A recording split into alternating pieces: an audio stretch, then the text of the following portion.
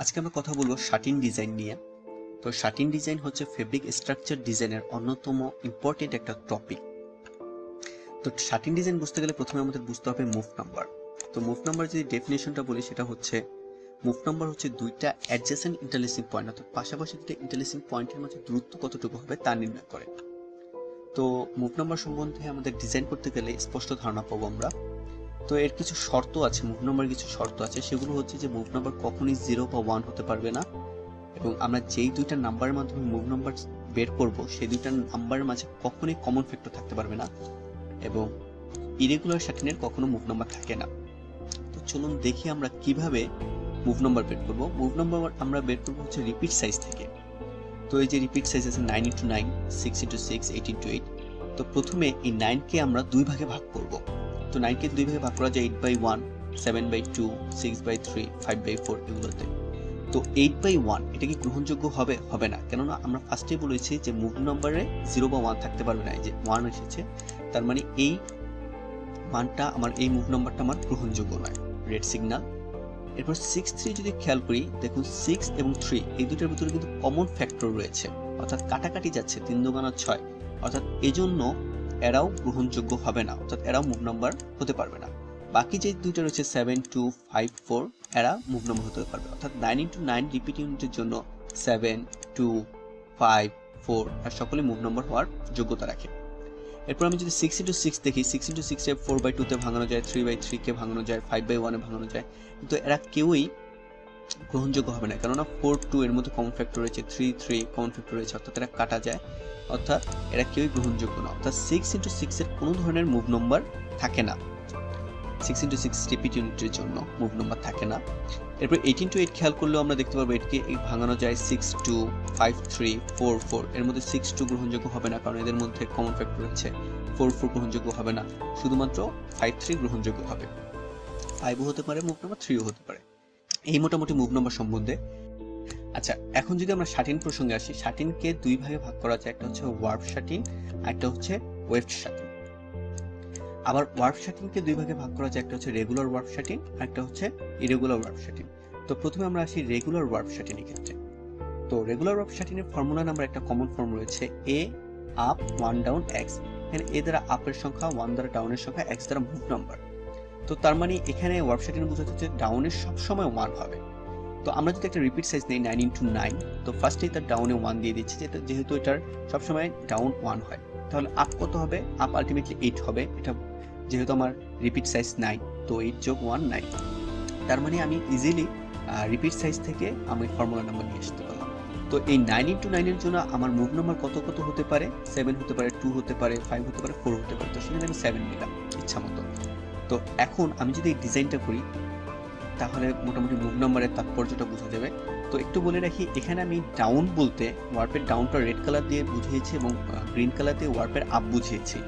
তো আমি এই ওয়ার্প শাটিন করার ক্ষেত্রে প্রথমে আমি শুরুই করব ডাউন দিয়ে। এটা সব সময় ওয়ার্প শাটিনের বেলা আমরা শুরুই করব ডাউন দিয়ে, হ্যাঁ ডাউন দিয়ে শুরু করব। এরপরে সিস্টেমটা কি হবে? এরপর সিস্টেম হচ্ছে আমি মুভ নাম্বার এখানে ইউজ করব, মুভ নাম্বার ইউজ করে করে পয়েন্ট ওয়ার্প ডাউনটা বসিয়ে দিব, অর্থাৎ ডাউন দিয়ে শুরু করবো এবং ডাউনে বসাবো মুভ নাম্বার পয়েন্ট অনুযায়ী। তো এখানে মুভ নাম্বার হচ্ছে 7। দেখুন আমি কিভাবে বসাই। তো ফার্স্ট হচ্ছে বসাইলাম, ডাউন দিলাম, তারপর 7 ঘর গুনবো, 1, 2, 3, 4, 5, 6, 7। এর উপরের ঘর ডাউন করে দেবো, দিলাম ডাউন করে। পরে হচ্ছে আবার 7 ঘর গুনবো, 1 এইদিকে আর নাই, তো আবার এইদিক থেকে 2, 3, 4, 5, 6, 7 এই যে উপরের ঘর ডাউন করে দিব। তারপর আবার এইদিকে 1, 2, 3, 4, 5, 6, 7 এই ঘর। তারপর আবার এইদিকে 1, 2, 3, 4, 5, 6, 7 এই ঘর। তারপর আবার 1, 2, 3, 4, 5, 6, 7 এই ঘর। তারপরে এইদিকে আর নাই, এই দিক থেকে শুরু হবে 1, 2, 3, 4, 5, 6, 7 এই ঘর। তারপর আবার 1, 2, 3, 4, 5, 6, 7 এই ঘর। তারপর হচ্ছে 1, 2, 3, 4, 5, 6, 7 এই ঘর। অর্থাৎ এই হয়ে গেল আমার ডাউন বসানো, মুভ নাম্বার অনুযায়ী ডাউন বসানো। অর্থাৎ ওয়ার্প শাটিনের ক্ষেত্রে আমরা প্রথমে ডাউন দিয়ে শুরু করবো এবং মুভ নাম্বার অনুযায়ী ডাউন বসিয়ে দেবো, এবং এরপরে বাকি যা থাকবে সব আপ করে দেবো। বাকি সবগুলো ঘর আপ করে দিব।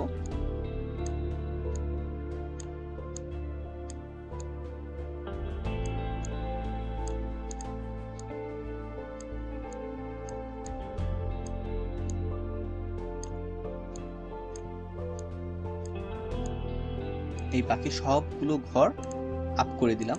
এই হয়ে গেল আমার রেগুলার ওয়ার্প শাটিং, অর্থাৎ যেগুলো মুভ নাম্বার অনুযায়ী ডাউন করে দিয়েছি তা বাদে আমার সকল ঘরগুলো আপ হয়ে যাবে। আচ্ছা, আমি যদি এখন এই রেড কালারটা সরিয়ে দিয়ে ডাউন বুঝিয়ে দিই, অর্থাৎ খালি ঘর করে দিই, তাহলে আপনাদের মোটামুটি বোঝা ইজি হবে। মোটামুটি ইজি হলো। তো এই ধরনের আসবে অ্যাকচুয়ালি। তো এটাই হচ্ছে আমার রেগুলার ওয়ার্প শাটিং। তো এটা একটু বড় করলেও আপনারা বুঝতে পারবেন কিরকম হয়। এই ধরনের একটা ডিজাইন দিবে আর কি। এই হচ্ছে রেগুলার ওয়ার্প শাটিং নিয়ে। তারপর যদি ইরেগুলার ওয়ার্প শাটিং এ আসি, ইরেগুলার ওয়ার্প শাটিং প্রথম কথা হচ্ছে কোনো মুভ নাম্বার থাকবে না, আমরা ইচ্ছা মতো মুভ নাম্বার দিব, এবং যেই নাম্বার অফ পয়েন্টগুলো থাকবে, অর্থাৎ মুভ নাম্বারগুলো যেই আমরা ডাউনগুলো দিব, সেগুলো আমার প্রত্যেকটা হরাইজন্টাল এবং ভার্টিক্যাল লাইনে একটাই থাকবে। আচ্ছা, কিরকম সেটা হচ্ছে রিপিট সাইজ 42 এর জন্য যদি করি, সেটা হচ্ছে আমি ইচ্ছা মতো মুভ নাম্বার দিব। তো প্রথম ঘর আমার অবশ্যই ডাউন দিতে হবে, এটা হচ্ছে সিস্টেম। তো প্রথম ঘরে আমি যে ডাউন দিলাম, পরের ঘরে আমি ডাউন দিলাম, ইচ্ছা মতো দিচ্ছি, তারপরের ঘরে এখানে ডাউন দিয়ে দিলাম, তারপরটা এখানে ডাউন দিয়ে দিলাম। তো এখানে শুধু একটা জিনিসই খেয়াল রাখবেন যে একটা হরাইজন্টাল বা ভার্টিক্যাল লাইনে যাতে মুভ নাম্বারের ডাউন একটাই থাকে। তো প্রত্যেক ঘরে একটা একটা করে আছে, কোনো মুভ নাম্বার নেই, ইচ্ছা মতো আমি আমার ডাউন করে দিলাম, এরপর বাকি সব আপ করে দিব,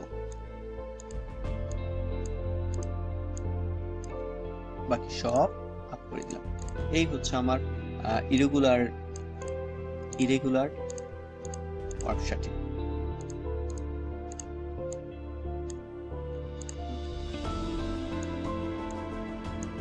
এই ধরনের।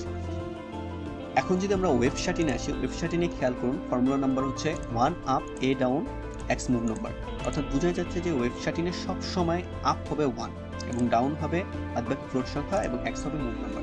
তো আমি যদি রিপিট সাইজ 9x9 নিই, তাহলে আমার আপ 1 দিয়ে দিলাম আমি, তাহলে আমার অবশ্যই ডাউন 8 দিতে হবে, তাহলে 1 আপ 8 ডাউন, এবং মুভ নাম্বার আমি 7 নিলাম, অর্থাৎ 9x9 এর জন্য আমার মুভ নাম্বার আমি 7 নিলাম। ওকে, তো এইখানে ওয়েভ শাটিনের ক্ষেত্রে ওয়ার্প শাটিনের তফাৎটা হচ্ছে আমরা ওয়ার্প শাটিনে শুরু করেছিলাম ডাউন দিয়ে, কিন্তু এখানে ওয়েভ শাটিনে শুরু করব আপ দিয়ে, এবং মুভ নাম্বার প্রত্যেকটা পয়েন্ট হবে আপ, এছাড়া বাদবাকি সকল পয়েন্ট হবে ডাউন। তো ফার্স্টলি এই যে আমি আপ দিয়ে দিলাম, এরপর আমি মুভ নাম্বার পয়েন্ট অনুযায়ী বাকি ঘরগুলোতে আপ দিব। তো এই যে মুভ নাম্বার হচ্ছে 7, তাহলে 1 2 3 4 5 6 7, এই যে এটা আপ হবে। তারপর আবার 1 2 3 4 5 6 7, এটা আপ হবে। 1 2 3 4 5 6 7, এটা আপ হবে। 1 2 3 4 5 6 7, এটা আপ হবে। 1 2 3 4 5 6 7, এটা আপ হবে। তারপর 1 2 3 4 4 5 6 7, এটা আপ হবে। তারপর 1 2 3 4 5 6 7, এটা আপ হবে। তারপর 1 2 3 4 5 6 7, এটা আপ হবে। এই হয়ে গেল আমার রেগুলার ওয়েভ শাটিনের ডিজাইন। এটাকে যদি আমি বড় করে এক্সপেনশন করি তাহলে বুঝতে পারবেন কি কোনটা ফেব্রিক হবে। হ্যাঁ, এই ধরনের একটা অ্যাপিয়ারেন্স দেবে ফেব্রিকে। ওকে, তো ইরেগুলার ওয়েভ শাটিং যদি আসি, সে আগের কথা no move number of point, move নাম্বারের যে পয়েন্টের জন্য আমরা যে আপগুলো দিবে ওয়েভ শাটিং, সেগুলো আমার হরাইজন্টাল এবং ভার্টিক্যাল লাইনে একটার বেশি থাকতে পারবে না। তো এই যে আমি 4 ঘর নিয়েছি, তো প্রত্যেকটা হরাইজন্টাল এবং ভার্টিক্যাল লাইনে আমি একটার বেশি আপ দিব না। এই যে আমি আপ দিলাম, একটার বেশি কোনো আপ নেই। তো এটাকে যদি আমি বড় করি, এই ধরনের একটা অ্যাপিয়ারেন্স আসবে। এখানে এই কালারফুল অর্থাৎ গ্রিন কালারগুলো আপ বুঝাচ্ছে, আর খালি ঘরগুলো ডাউন। এখানেও সেম কথা, খালি ঘরগুলো ডাউন বুঝাচ্ছে এবং গ্রিন কালারগুলো আপ বুঝাচ্ছে।